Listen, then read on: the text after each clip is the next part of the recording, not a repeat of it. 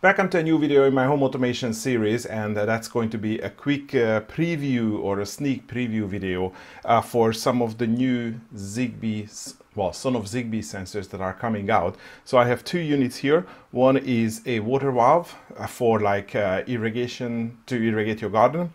And this will be released on the 27th of June on the IT website, and it will be sold at $26.90 USD.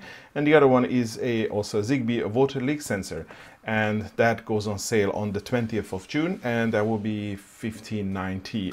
The launch is going to be on IT website and Amazon at the same time. So once I have the links, I will come back and update the video description, so you will be able to see both the Amazon and also the IT links.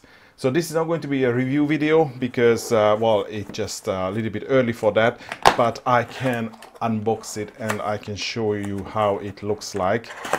Oops, I haven't done this. So this is the first time I'm unboxing.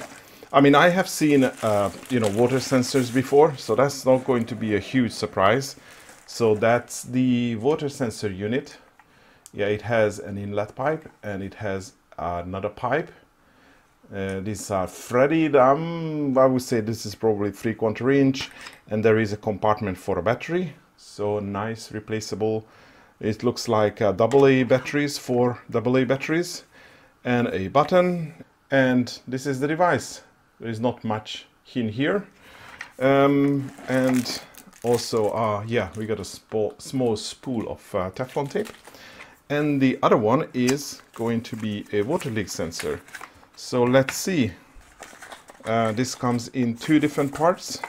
So there is the sensor itself. Oh, that's the device with the prongs. So if water is detected between these two contacts, then it's going to send a message that there is a leak. And you can open it up, and I assume that you can get the battery replaced. Yeah, it runs on a big coin cell. I really need to buy these new coin cells. I'm not sure what this says here. Oh yeah, it says 2477. It's exactly the type of batteries that I used in the most recent sensors. And also in the box I received some cables as well. And yet I cannot figure out if this is a charging cable. Oh, it shouldn't be because it has the battery. So I think this is probably some additional detection cable that you can use to measure water leak along a line instead of just between on a specific location. But we will figure this out together next week when this goes live, and hopefully by the launch date I would be able to create the review video, because I'm a little bit behind. I have a couple of other products that I need to get to, and since this summer I just don't have enough time to do all this stuff. But yeah, that should be all.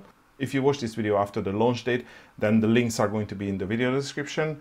And if you watch it earlier, then you just have to wait until the launch date. And by the time I get the links, and you should be able to purchase them. So that's all for today. Thanks for watching, and hopefully see you next video.